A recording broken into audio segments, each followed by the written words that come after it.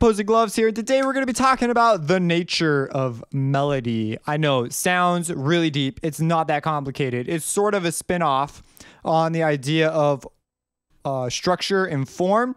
We're not going to be looking at making melodies. Again, we're going to get a lot more in the production and the making little examples of the genres type deal, or maybe entire tracks.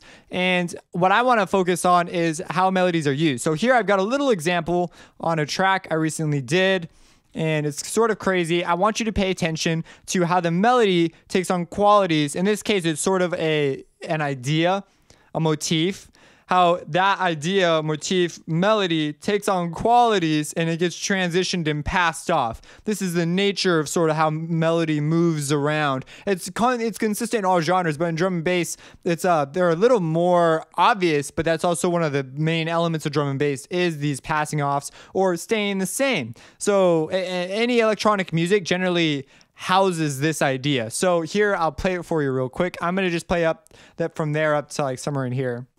So 3, 2, 1.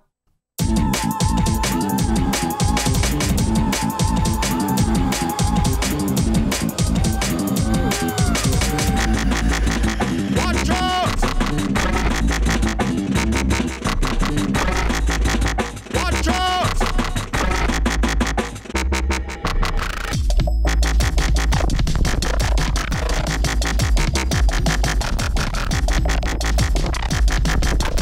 Yes. Oh my gosh. Yes. This is like, I love this stuff. Like, oh my gosh. I like this stuff so much. Oh, there's a cool element. I got to show you this cool element right here. It's right there.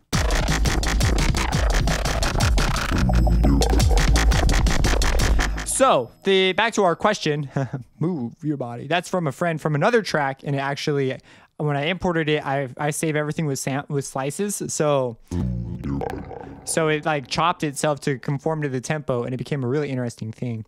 So I was like, oh, wow, that's cool. And his voice just sounds pretty darn dope when you pitch it down. We processed it a little bit and stuff like that. But you could hear how the melody shifts. It gets passed off from thing to thing. That is the nature of melody. That's what we need to talk about. So they're pretty easy concepts to identify. You probably just haven't put words or a very large amount of consciousness to it.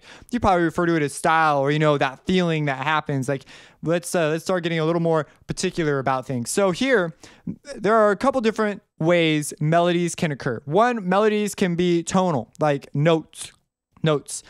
Melodies can be timbral, meaning textures, like the air rushing, the atmosphere, that kind of a thing. Melodies can have principal textural qualities instead of focusing on the tonal. So that's another one. And then the third one is there may be more. I'm just naming off what comes to my head right now. The third one is they could be rhythmical. So that's another thing. Drum and bass, you'll notice, has all three of these because it's very experimental. So here, I happen to have a plethora of these ideas sort of happening all at the same time. I don't really have a great melody example except for over here, but this composition largely, I wouldn't even consider this a melody example, but I have this thing.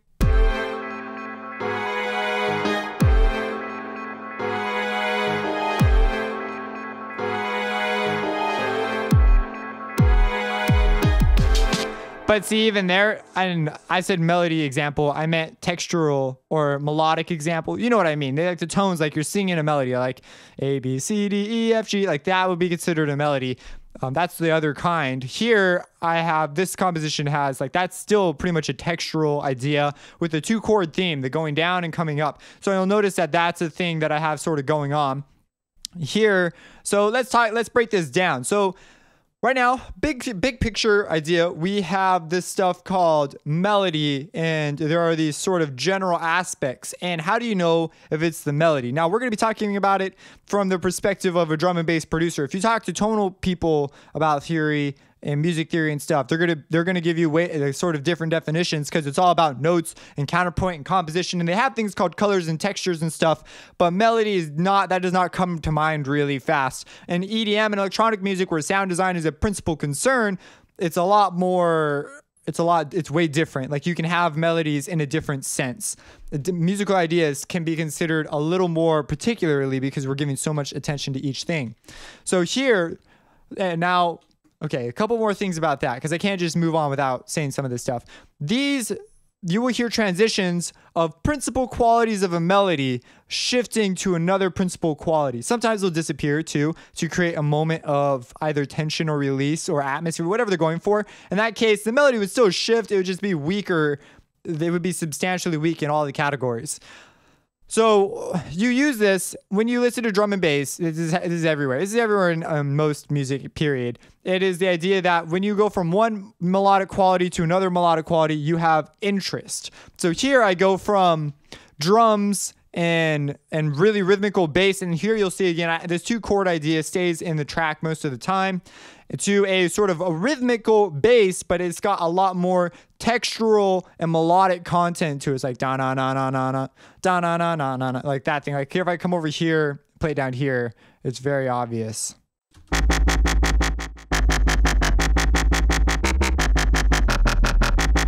Now that might sound wrong, but in context, there's more going on. So as you see, it makes more sense there. But you can see this becomes our feature, our focal point. And the melody shifted from this sort of craziness to that over there. And it's still pretty crazy. It's still got the drums and all this stuff. And there I start throwing in some more advanced concepts about call and response and using my drums to be an element rather than just sort of a backing track, and just a number of things. And there's also other things that are going on too. Like up here, this bass is the main bass in the first drop. So it's sort of a recap, like, oh, remember that thing over here? Here it is again, but in a new way. And then the intro is also being reused over here. So this could be considered a type of recapitulation, sort of. And then I go out to another sort of unusual drop thing, and then I end it. But you get the idea. So when these transitions happen, when we go from maybe a more textural quality or a more rhythmical quality to a textural quality, or maybe we just have a shift in the same quality, like here, I think it's pretty fair to say that we went from this crazy vocal pad atmosphere texture to a new kind of texture. Because when this comes in, a new pad comes in. It's the one labeled, mood.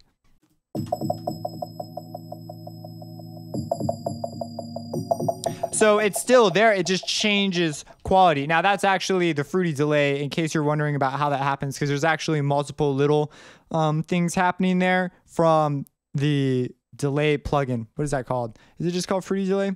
Whatever. Go look up FL12 Effects series. Delay Bank. That's what it is. Delay Bank, like outrageous as a delay plugin.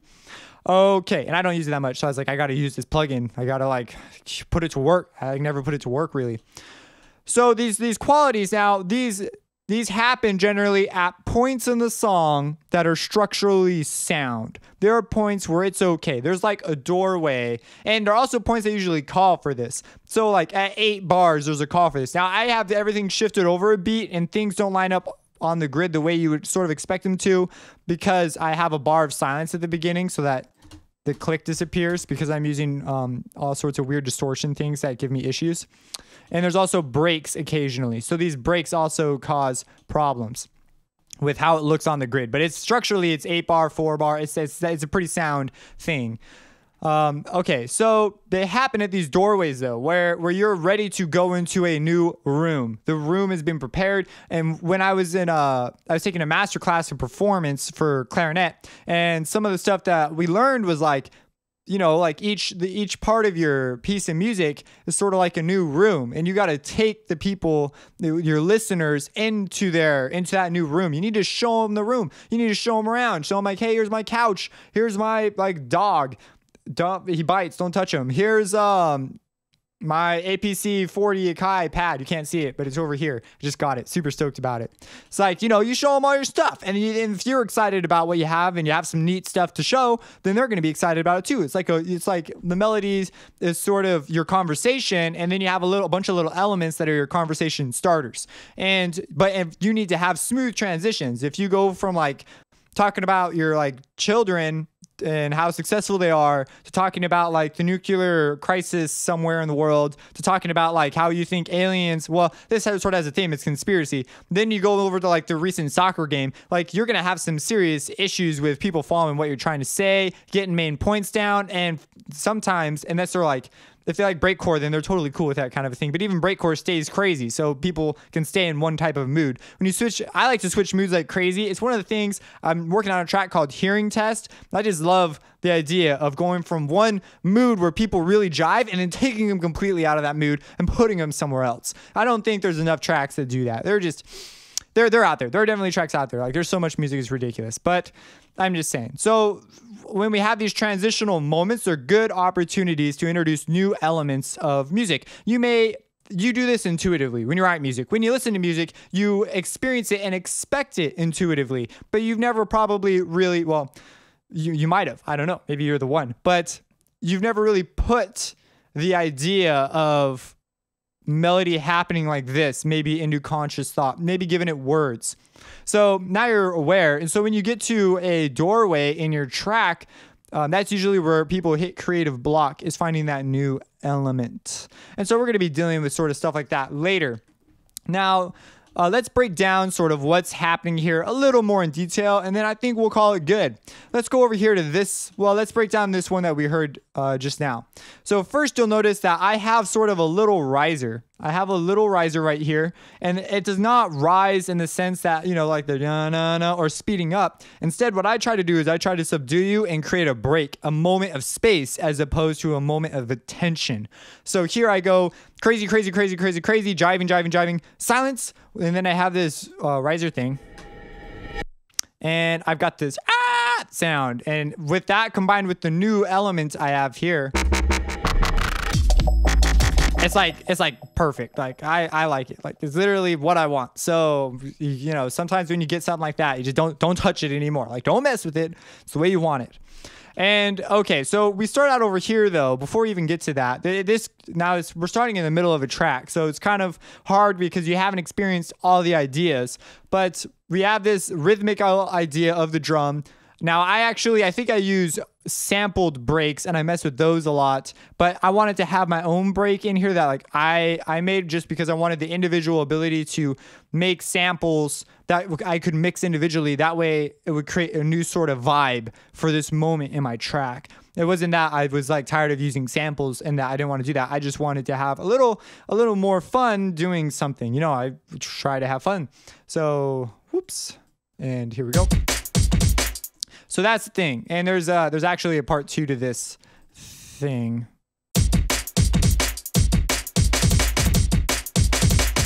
So that's the second one. And if you ever have problems with writing a break, people probably look at this and go, dang, this thing's crazy. Just bang out a break in your head. Like, everyone, I'm pretty sure, can do this. Like, I go around school and I'm like, like, you know, you're just going crazy. Just like do a little bit of beatboxing. You'll come up with something cool. That, or you could just listen to some sampled breaks and go through several of them and then try and recreate something similar if you're like really having a hard time.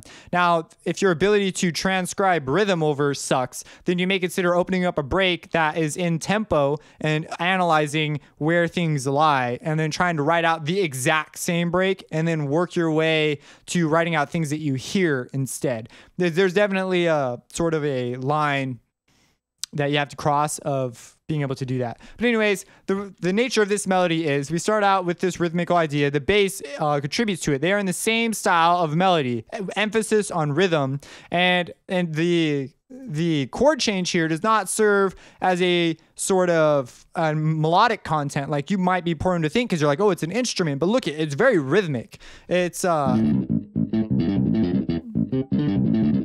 the idea is moving chord 1, chord 2, chord 1. That's the idea. It's not like that's if you've been like sort of duped by my trickery if you think that, because that's not the goal. The goal is chord 1 and 2 chords going up and down, a motion, because it's not a melody in that sense, with a very rhythmical content. So together they sort of enforce each other and create this really strong idea. Now, this crazy vocal pad thing, if you're curious, it is Heaviosity. It's called Vocalize. It's a multi they have, and I think I turned everything on, so it sounds like crazy. And I messed with a little bit of it, I think. I don't think I really did, actually. I think I just made it all on the first MIDI channel so that this note, yeah, it triggers everything and it sounds crazy. So I'm sorry about the consistent clicking again. That's just distortion. And I'd have to track down where that is. And I've tried. Once you get sort of farther into a track, finding that kind of stuff gets really difficult. I have suspicions, but all my suspicions have been wrong so far. I've even silenced everything. I don't even know what the issue is anymore. I know it's related to either the compressor or distortion though. So we've got this vocal pad. It's just creating texture. This is a back element. This is not like a focal point. Texture, though, has been introduced, and I'm maintaining it as a concept. It's just taking the back seat. Here, we switch more to a textural content when I introduce the main melody. Or in this case, this is actually a brand new thing in the song. But I ease in the transition with this little sort of intro of, hey, here's a new sound, a new idea. It's going to be a main idea. Get ready to hear it. And then I let it drop with it. And so it really fits in with older ideas. So it gains acceptance to the listener a lot faster. But now, I don't think all of this, like you might be thinking, holy crap, this guy's insane. He's thinking about all this stuff. I don't think all of this stuff while I'm making it. Sometimes it's just fiddling around, and then I'll come across ideas, and I'll make a significant portion of connections while I'm doing stuff, but I'm sort of explaining my final ideas in detail. But anyways, I introduce this new idea, and we go from that doodle-boop, bop, bop, bop, to a rhythmical quality. We shift the rhythm. We shift the rhythm.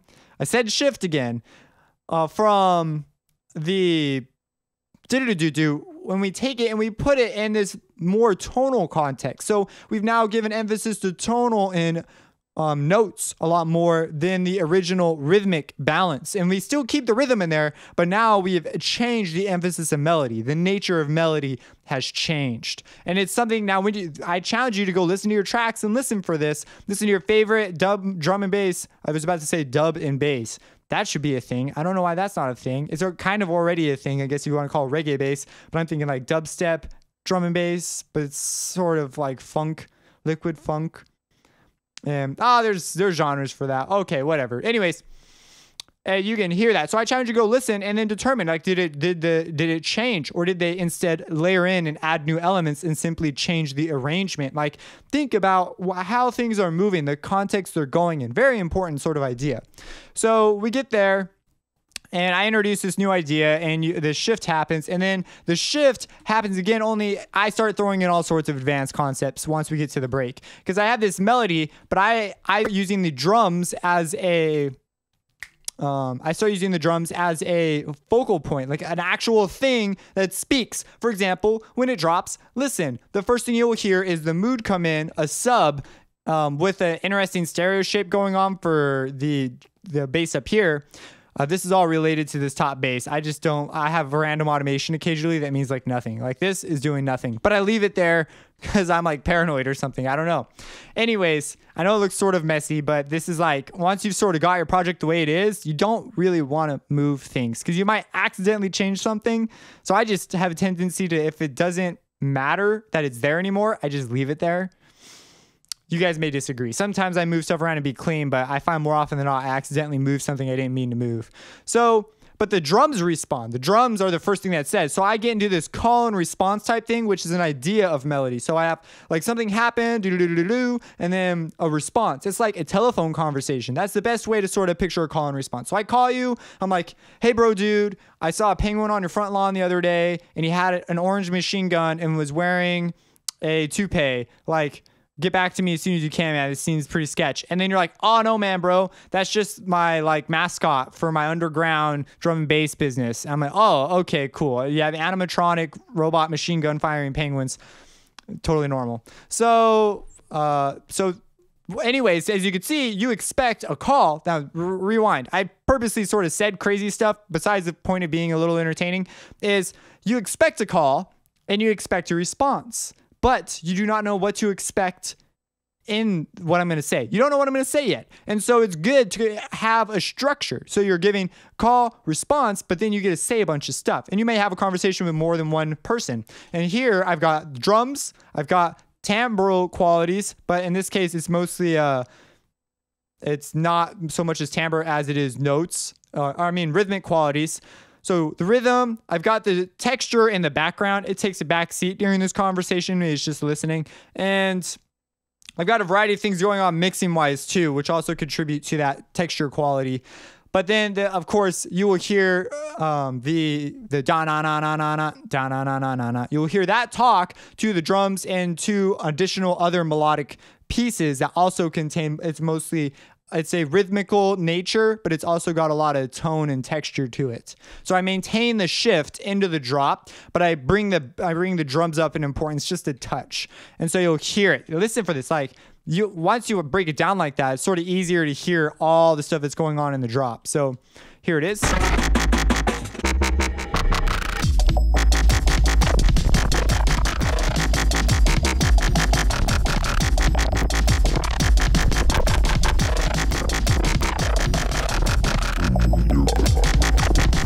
So as you can see, there are elements of this call and response and all these things going on, and together they form a big picture, a conversation that's interesting and dynamic and stays on some sort of a topic.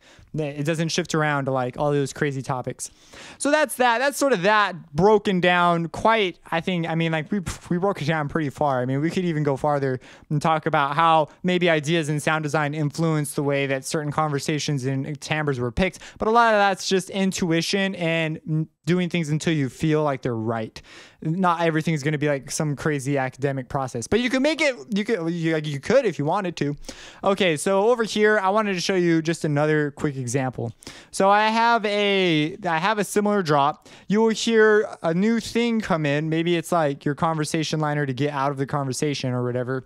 And you'll hear that come in this piece of melody, which was largely rhythmic in nature, but it had tonal textures, but the rips were very much like drums, only like you could tell that they were rips. So they're just an interesting thing.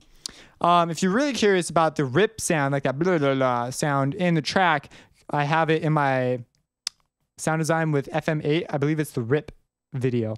And then it transitions over to a very tonal, very textural quality. It's got rhythmic elements still, but it stays very much based on it stays very much based on timbre, not necessarily notes, not necessarily. It's meant to create a quality. A chord comes out, but it's a 2-note chord. It's a 2-chord theme, not a 2-note chord, 2 chords, da, chord 1, chord 2, chord 1, chord 2. It still maintains that idea. And as the things come in, you'll see it shift more and more and more to a rhythmical aspect till eventually we reach what was over there. And then, it just keeps going. So you'll also see that there's a very clear doorway, usually pretty present. Like here, all this stuff, bang. Like I just clear it all out, like make room for something new. I have a little riser thing to sort of introduce it. It's like you're walking into a nightly court and it goes, hear ye, here comes piano and what else is in there? Piano and pad. I believe that's what's in there. I know there's keys of some kind. Piano and strings. Hear ye. So this happens. You'll definitely hear this, and then you'll hear it come in, and you'll see it's a very smooth, natural transition. I also have the element sort of aid in the moving over here. Now here, I purposely moved it off the beat to trick the listener. This also throws you off your rocker a little bit, but not too much because it comes back and it's right there, the kicks do. And when the kicks do, they do another intro, which is, a sort of an echo of what happened just a phrase ago, literally a phrase ago, and then a new thing comes in. So I create another doorway to introduce another element of melody. It's the nature of melody at work. And so here, if I play it, let me play it a little bit farther back. We'll start from like over here.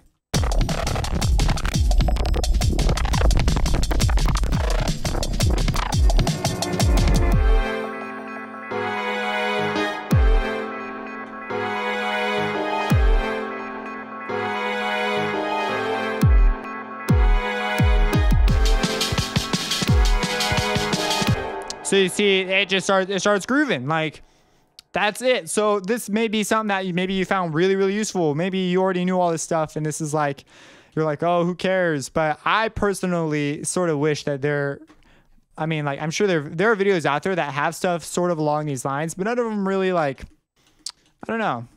They're usually just like spotty videos. They're not part of a series. So I kind of like the idea that this is in like a series that people will come across as they're trying to learn something, dynamically. Like I want to move towards a goal instead of trying to find a bunch of videos that will hopefully fit the goal that I'm trying to get to sort of randomly. It's just the struggle of YouTube. When you're trying to find that one tutorial that teaches you how to do the thing and then you can't find it and you're like, It's, you know, that, yeah, I know that. And you end up watching like the first 30 seconds of a bunch of tutorials and you're like, nope, this isn't it. Nope, this isn't it. Skip through the video. Nope, this isn't it. And yeah. Anyways, if you have any questions about this, let me know. I really tried to be sort of comprehensive. I picked this track because there's a lot of moments and it just goes through a lot of stuff. I have other tracks that do things, but I wanted something that really shifted around. You'll probably notice more often than not that things generally don't change timbres quite, and especially in like UKF records and stuff like that. They usually try to keep to one type of melody. I personally find that interesting if I'm dancing or driving or going somewhere, but if I'm just listening, it's boring. So I need a little bit more. So some of this I do just to keep it interesting as a listener, but I also try to make it very sort of danceable at the same time. Sometimes, I mean, like, I don't know, you know, it's just the genre, what the purpose is of that track. Like, there are lots of great tracks that I think are way more entertaining when I'm driving, but when I sit down to really just listen to it by myself, it's like not as, you know, punchy. It's like there's some sort of element that in you that responds to it subconsciously better when your attention's not totally on that thing. You like almost appreciate it more. It's the weird experience of art. Go figure. So yeah, subscribe and have a blessed day. No, I'm talking about like this type of a sound.